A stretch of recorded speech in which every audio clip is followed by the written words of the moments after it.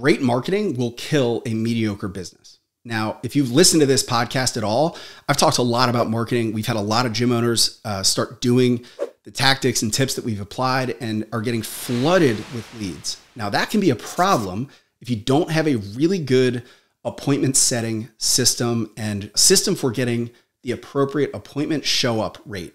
Now, in the fitness industry, a lot of that happens in the initial interaction and on the phone call is going to dictate how likely the person is to show up. If there's not a lot of commitment, you're going to fall below the bar. Now, the bar that we set is 75 to 80% of appointments that get set show up. All right. It equates for life happening, schedule conflicts or whatever, but 80% is the gold standard. And I'm going to teach you how to elevate your business to that 80% show rate if it's off track.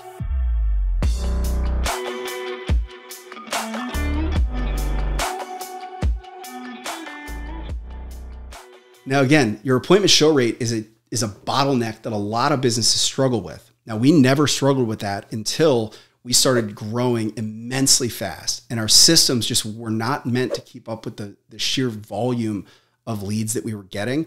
It's a good problem to have, but it can lead to a bad reputation if you get a lot of people that start to say, oh, well, I reached out to that gym and they never got back to me, right?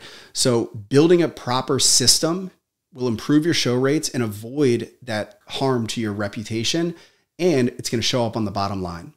The faster you can get appointments to show up and close, the better your business will be, period. So here's my tips for improving your appointment show rate, and it's probably stuff that you haven't heard before. So the first thing is, this is a really critical part of your initial sales process. So the way our business does it is leads will come in, they'll get some automated messages, but then we've got our trainers and salespeople that are calling the leads and getting them on the phone. When they get the person on the phone, it's critical that they go through our sales process. I have a whole other episode outlining our entire sales process, so I'm not going to do it here, but I'm going to talk about the last section of the sales process, which I call reaffirming the sale. So I'm a big fan of, psychology of influence and persuasion. So Robert Cialdini wrote the book Influence, which should be on your reading list if you haven't yet. And one of these 7 laws of influence is what he calls commitment and consistency. And it's the natural drive to want to be consistent with whatever you say. So this last stage of the sales process is probably the most important part about getting your show rates up, because you want them to get to that, your prospect to double and triple down on their commitment to walking through your doors. And there's a few ways you can do this. I'll talk to you about it now. So let's imagine you go through, you qualify a prospect, you get them to commit to a time to come in for a training session or a sales consult, and the call is just about over. You've got them on the schedule. You're going to stop and you want to slow down the call. So instead of just jumping off, you're going to stop and say, hey, can I ask you a favor? Is there anything that could come up after we hang up this call that could stop you from showing up on XYZ date? It's a few days away, and my fear is that, maybe there was something we didn't talk about or something that, you didn't think of, but I just want to make sure that you're 100% sure that you're coming in. So you're putting some pressure on them to double down on their commitment. So sometimes you will get something like, oh, well, actually, it's my kid's, piano recital on that day. Like, I can't believe I forgot that. Is there another time? Now you've just overcome a future objection. You've made sure that this is definitely in their calendar. You force them to think about it again, or you'll get them to say, nope, it's in my calendar. I'm 100% there. I can't wait. And again, the best salespeople will go down even further and follow up with this question. And they'll say, all right, are you sure? And I always say the best sales calls end with, are you sure? And you get them to hammer that commitment, and hammer that, commitment to showing up is incredibly valuable for increasing your show rates. So the key here is to just make sure that the time between them hanging up the phone and their appointment, that you say, hey, my fear is that something comes up over the next couple of days. Is there anything that any world that could happen in, or are you definitely going to show up? Because I just don't want to be standing here in an empty gym.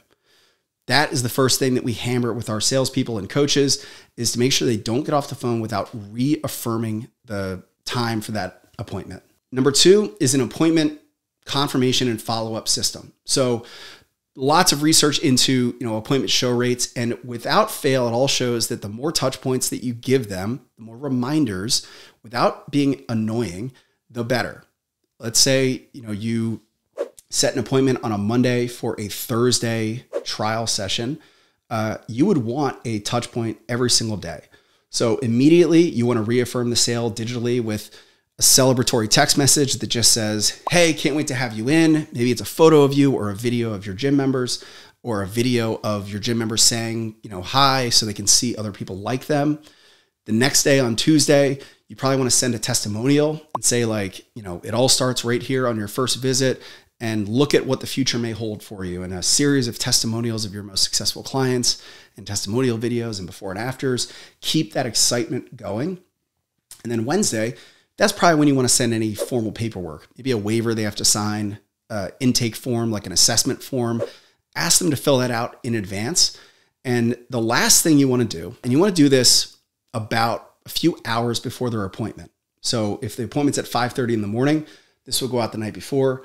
If it's at 5:30 p.m., it might go out at 1 p.m.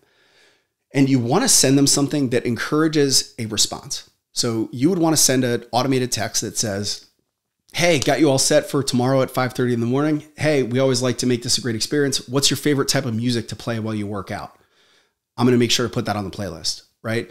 And they might be like, oh shit, I love Vanilla Ice. And then you're going to make sure that that's there. But again, the important part is that they reply, right? Another option that we've used in the past is, hey, we give all of our members a free t-shirt. What size are you? Or we like to give a free protein powder sample so that you can help the recovery process. Would you want chocolate or vanilla, right? Ask a question that demands a response, and just the act of them responding taps into that idea of commitment and consistency that's going to make them more likely to show up. All right. Now, the last element of improving your show rates, so this is number 3, is reducing any uncertainty or friction. All right. If there is anything that could possibly show up or confuse somebody or cause any level of fear or uncertainty, you want to get as far ahead of that as possible. So I'll give you an example. So one of my locations is in a CrossFit gym. Now, a lot of our members are not CrossFit demographics. They're in their 50s. They're usually overweight, which again, they can work out at a CrossFit, but they typically don't want to, or they've been in other gyms and it intimidates them. All right. No hating on CrossFit, but these people that are coming to this gym are not CrossFit people. We are sharing a business with a CrossFit gym. So when people pull up to the parking lot, it's very heavily, the signage is all about CrossFit. They usually have to walk through the CrossFit side of the gym to get to us. This can cause a huge amount of uncertainty and anxiety. So every message that we check in is, hey, when you come to the gym, you're going to park in this lot.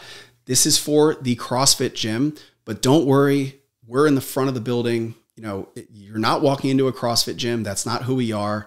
You're just going to walk through here. And the more you can paint the picture of exactly what they're going to go through, the better the results are going to be. So if you did a video walkthrough, or you've had somebody film you saying, hey, I'm the owner of the gym. You're going to walk in through this door. You're going to follow me here. Don't worry about these guys. That's the CrossFit gym. You can just wave to them, and you're going to walk back to our studio where we're going to start our training session just like this. That's how you can remove as much uncertainty and doubt and fear. So if there's confusing directions about the parking situation or, the exact location of your gym, you just want to put that down and make sure that message gets to them. And if you can do it in the sales process, that helps too. But you want to make sure there's absolutely no reason that they are confused or anxious or scared about walking in through your doors. So if you install those 3 systems in your business, where you reaffirm the sale with double and tripling down on commitment on the sales call, if you build out an appointment confirmation system that has multiple touch points at least once a day that covers all of the fear and uncertainty, and finally you've taken all of that and you've built a system that reduces all fear and uncertainty across the whole process, you should be at an 80% show rate any day of the week.